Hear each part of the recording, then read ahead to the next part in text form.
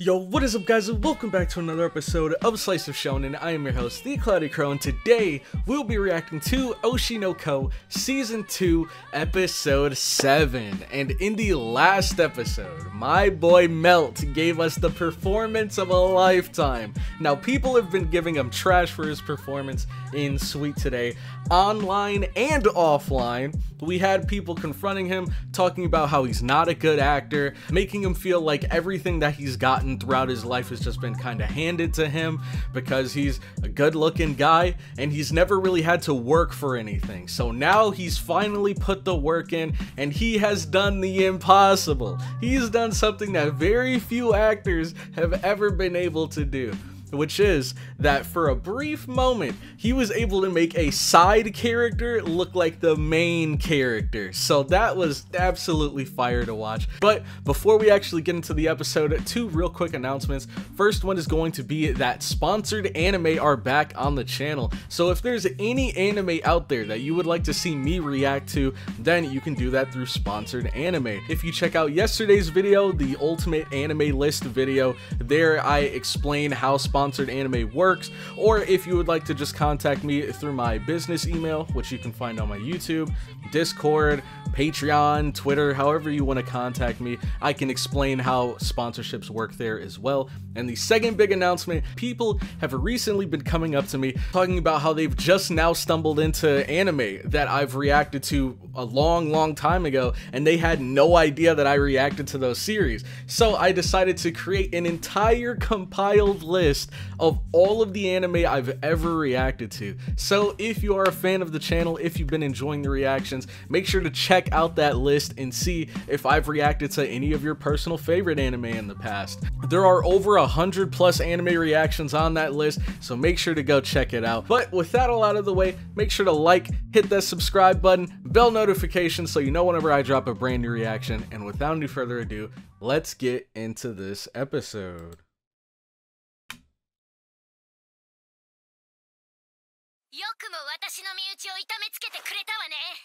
Oh my god. I'm sorry, I gotta pause because it just caught me so off guard. I love how they had her come in complete silence. There was no music in the background, no nothing. Just like, you feel like you're at the actual play, dude. I can't stress that enough.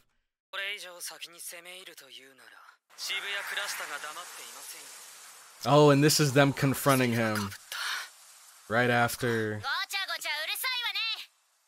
his fight.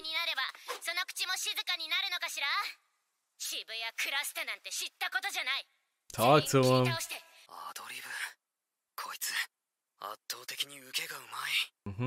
You gotta catch up, buddy. Who's looking like the amateur now? She didn't come here to play. She came here strictly for business.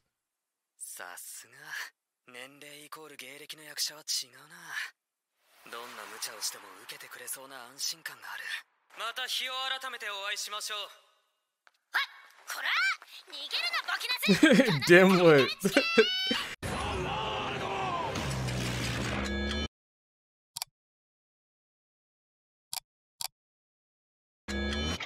Chicken with tartar sauce. We need to make her an actual character in this series, dude. I like this side of KANA.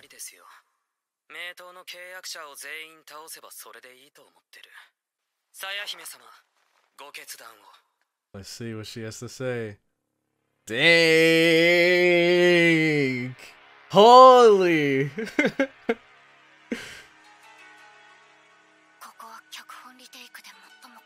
This part changed the most. So she has to try to convey that same level of emotion in even fewer words. That's my guess, at least, of what's going on here. Why everybody's so tense.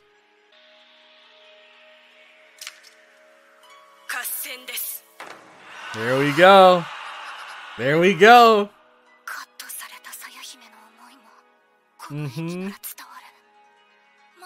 I love how we can always tell whether they killed it or not just by looking at Abiko.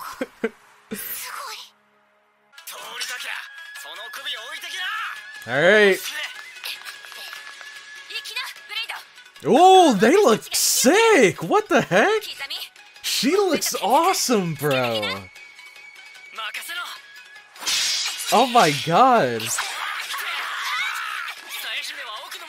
Alright, you gotta keep it pushing.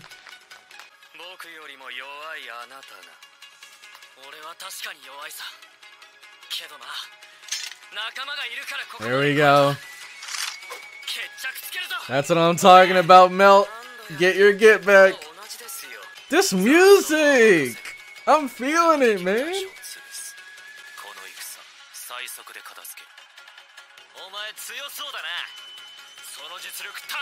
Alright, the face off.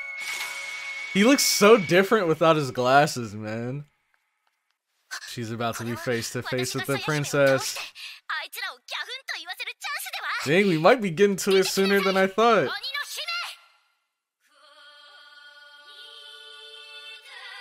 Ooh, what? Bro. AKANE'S aura is immaculate, bro. Every scene she's in, it feels like you're stumbling into the final boss. Talk to her. I'm rooting for AKANE.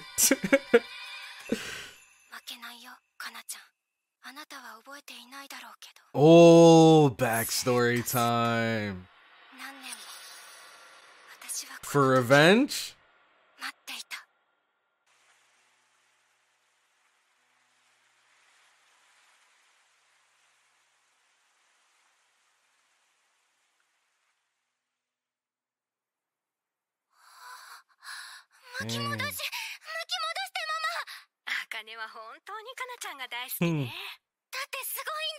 My guess is maybe she might have stumbled into KANA, and KANA must have said something that broke her heart.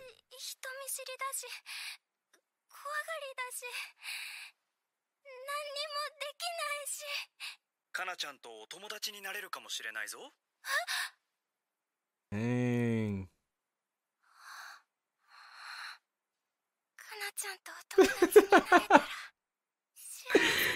Bro. The bell peppers, man. She's never gonna live that down. We know AKANE was really grinding out here. Look, eating her vegetables too? Thanks, KANA. Teaching kids to eat their bell peppers.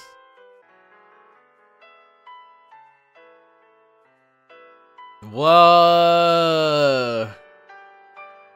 There it is. And look, she's really stunning. Did she even cut her hair to be like her? Dang! She really looked up to KANA, man. What happened? Great. Looks like today's gotta be a big day for her.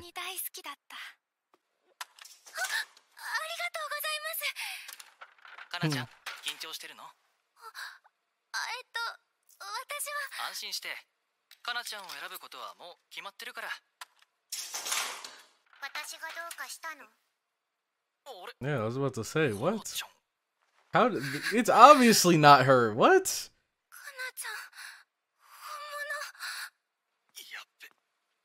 Oh no. We know how KANA was like when she was a kid, though.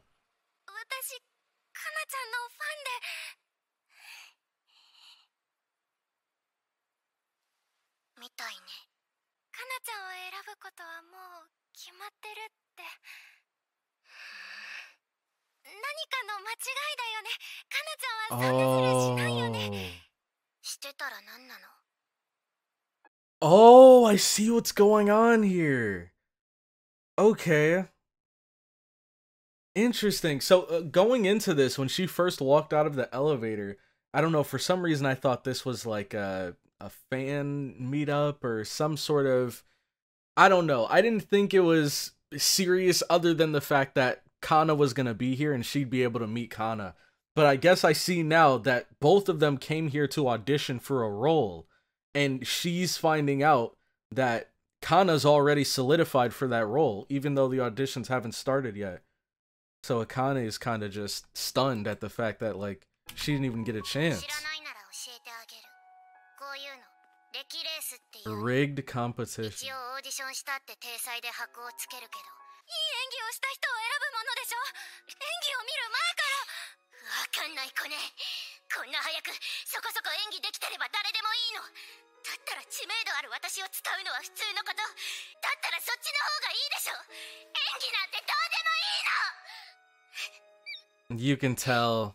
You can tell, man. 違うでしょ。かなちゃん、本当はそんなこと思ってないでしょ。 She doesn't, but she feels like she has to accept it. 分かったようなことを。何よその帽子。 Dang. バカみたい。私はあんたみたいなのが一番嫌い。私の真似なんかするな。 Oh my gosh, this is so deep, man, because I think we all know what's going on here. I think we all know what's going on here. Right now, Kana is in the middle of her, like, child actress struggles that she went through, that she mentioned a lot in season 1. And now she's basically just roped into the situation that she's understood the reality of the acting industry. And although she doesn't like it, she has to accept it.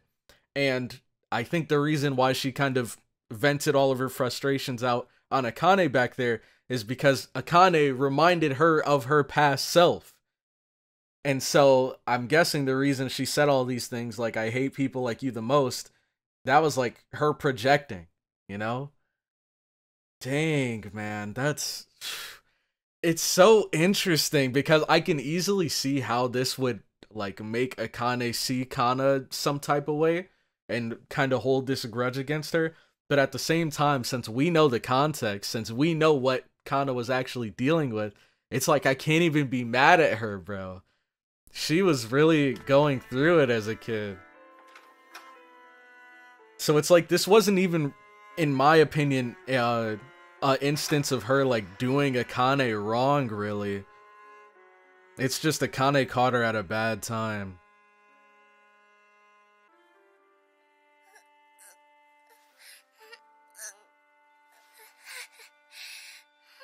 Somebody help her! Oh, dang, never mind. She doesn't need help anymore. Psychology.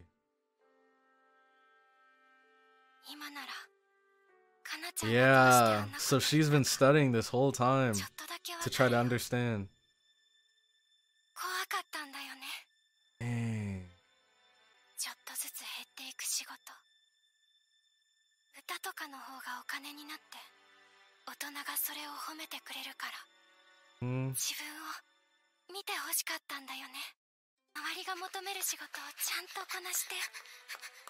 So that they wouldn't kick you to the curb. Yep, now she's a part of B Komachi. Oh!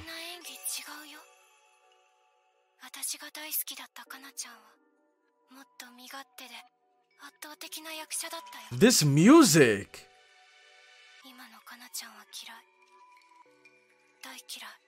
Wow, so she's changed. That's how Akane feels.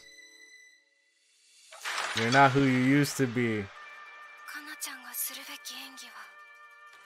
Egotistical, stylish, and amazing. Dang. Wow! Wait, that's interesting. That almost slid past me. How she said before you were trying to match your steps with everyone else around you. But, like, originally you shined most when you made others have to keep up with your pace. Dang! Hold on! Hold on!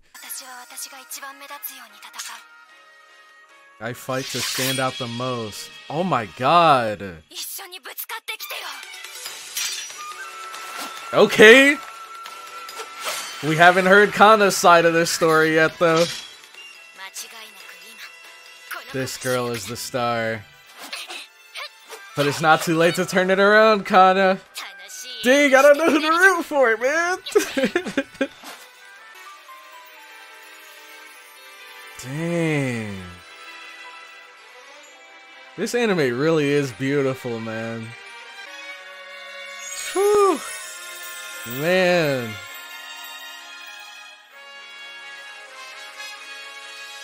Dang. Yep, there we go. It's time, Kana.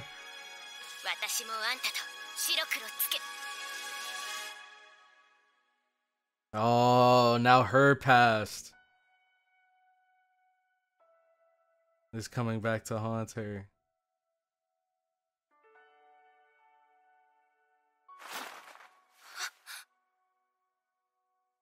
Look, she can see it. The light in her eyes has gone out.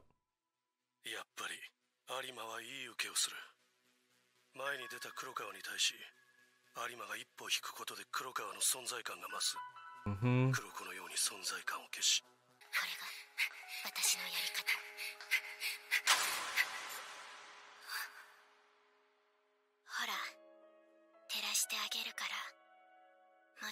This isn't what Akane wants, though. She wants a worthy opponent. And I'm sure it's also pretty heartbreaking to see that how far your idol has fallen.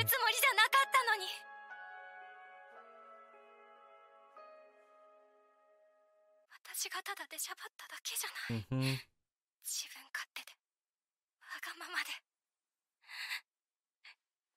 Dang. Yeah, I know how she's feeling. She wanted to win, but not like this. Aqua? Mm-hmm. She wants to outshine her when she's at her best. Mm-hmm. Dude, everybody knows this feeling, man. Like, what the heck? You train for months to win a boxing match and then your opponent gets disqualified. It's like, bro, I was trying to take down the reigning champ. What do you mean? Dang, man. But it's not over yet. It's not over yet. That was, what, the end of Act 2? So I'm sure things are only just getting started here. And there's still a chance for Kana to bounce back. She just needs to break out of this mental block. Just like Aqua. But he hasn't gotten to his point yet. Dang, man. Alright, so that was the end of the episode, and my question of the day for you guys is going to be, what are you guys' thoughts on why Kana treated Akane the way that she did back when they were kids, and she like smacked the hat off of her and stuff? I want to hear you guys' interpretation, because I already gave my thoughts, but maybe you guys have seen or noticed some things that I didn't, so let me know what you think in the comment section down below. And with that, I am going to head out. Thank you all so much for watching this far into the video, and I will catch you all in the next one. Have a good one.